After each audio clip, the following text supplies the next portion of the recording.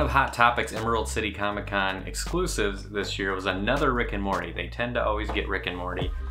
And this one is Jaguar. I just watched this episode again for Rick and Morty. And first, I'm always happy to see them create pops for other characters throughout the show. But Jaguar is definitely a right field, out of the middle of nowhere pop to be creating. Let's go ahead and pop them open. In the Pickle Rick episode, it's actually gonna say that, that's funny. Box tag, where is this pickle? In the Pickle Rick episode, the only character that they could find to tentatively stop Pickle Rick on his murder spree is Jaguar, played by Danny Trejo.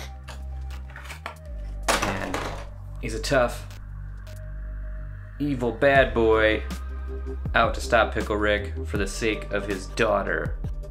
So you can see the chains from when they took him off, the hair on his chest, the washboard abs, his tattered up clothes. The hair on his head is also pretty cool and unique in my opinion, how it's kind of folded over on the side. It's kind of a heavy pop too because of that hair mold.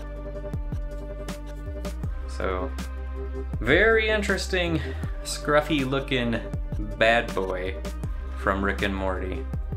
His feet are all dirty, and he has a peg as well. So, cool, unique Rick and Morty character. You can see the chains on his feet actually, that's kind of neat. How the chains are kind of going up on the back, because he has the cuffs on his feet too. So yeah, cool Rick and Morty character. I'm glad they added it. And let's give him a spin. Thanks for watching.